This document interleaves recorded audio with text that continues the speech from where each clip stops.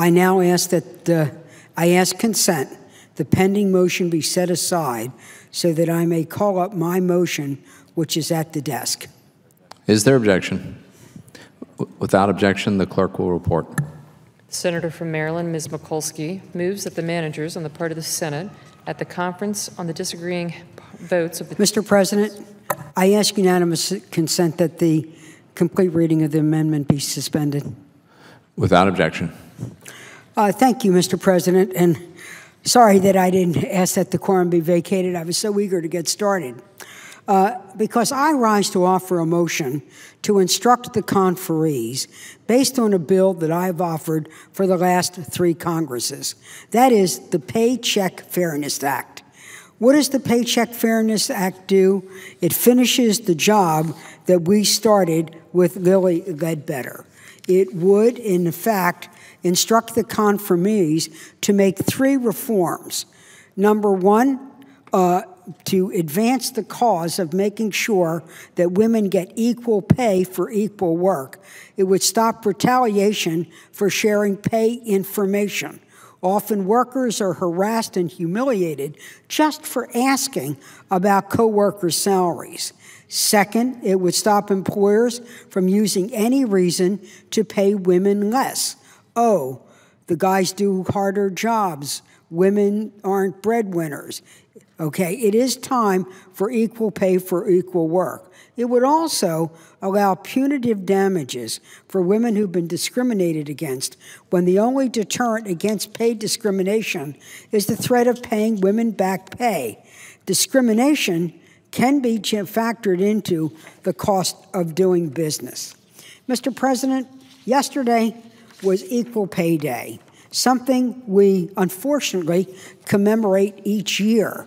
It symbolizes that it takes 104 days longer in a year than it does for a man to make, for a woman to earn what a man earned the previous year. What does that mean? It means that for a man and what he earns in 365 days, it takes a woman 469 days to earn the same amount of money, 104 days more. We don't commemorate this day with joy, but with a call to action. We need to make a change in the federal law books to finally get equal pay in the federal checkbooks. Now, we want this in the Budget Act because we know that this will be an important way of dealing with a variety of issues. We worked on this legislation for a number of years, and quite frankly, we're frustrated. We're frustrated that time and time and time again that we're trying to advance this cause. You know, it started over 50 years ago. In 1963, Lyndon Johnson, moving on the civil rights legislation, thought that equal pay for women would be an easy thing to pass. At that time, only 11% of mothers were in the workforce.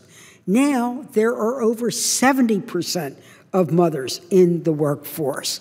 At that time, women were, again, paid 59 cents for every dollar a man earned.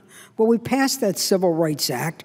Now, 50 years later, we're up to 78 cents for every man for every dollar a man earns. So it's taken us 50 years to advance 20 cents. Well, that just doesn't work. So the women of America feel sidelined, redlined, and pink-slipped for the way they're discriminated against, and then they face the harassment and intimidation when they simply ask questions to get the pay they deserve. What we now know is, again, the facts speak for themselves. Women earn 78 cents for every dollar a man makes. For women close to the retirement age, the wage gap increases to almost $14,000 a year. By the time she retires, the average woman has lost almost $400,000 in a lifetime of wages. The impact is you get less Social Security benefits, you have less savings, and you face a grim possibility of poverty. What we also know is that this has a tremendous impact in terms of single mothers. Over the weekend, there was a terrific article in the Washington Post saying if you wanted to eliminate poverty among children, you could take a major step in doing so if you closed the pay parity gap. That in effect, that by paying women, single mothers, equal pay for equal work, you could reduce the poverty rate among children by over 20%.